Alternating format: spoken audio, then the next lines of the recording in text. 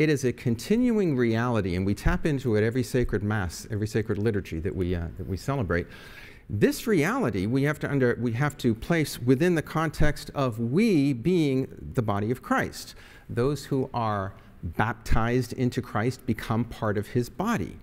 Now, we have to accept the fact as being part of the mystical body of Christ that we're going to be persecuted.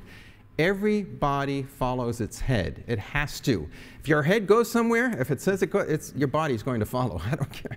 Unless you have epilepsy or some degenerative disease of some sort, and still your body is going to do what the head says. Now, Christ is the head. We are the body of the church. St. Paul says that we are one body, animated by one Spirit, and that Spirit, of course, is the Holy Spirit. He is the form and life of the church itself.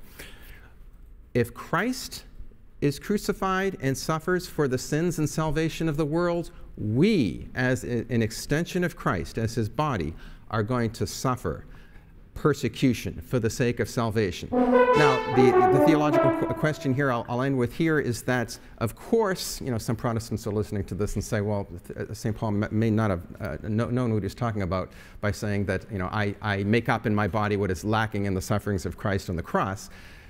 Christ reconciled humanity. Our sacrifices help or prompt God's grace so that we may walk through that door that Christ opened to heaven.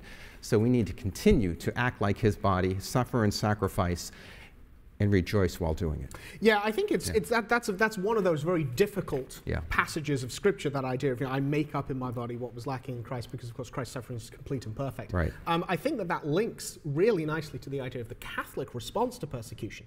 And it's the joke. It's, how do you know if you're Catholic? Well, you break a leg, you lose your job, your house burns down, you're hit by a tornado, your dog runs away with the milkman, and your response is, let's offer it up.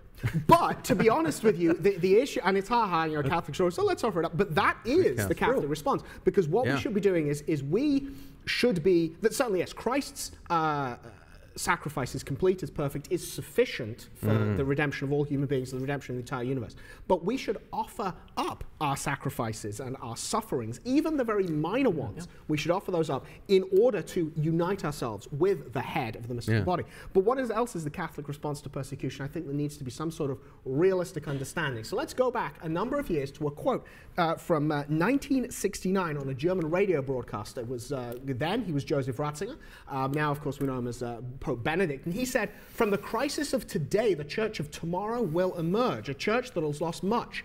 She will become small, will have to start afresh, more or less from the beginning. She will no longer be able to inhabit many of the edifices she built in prosperity. As the number of her adherents diminishes, so it will lose many of her social privileges."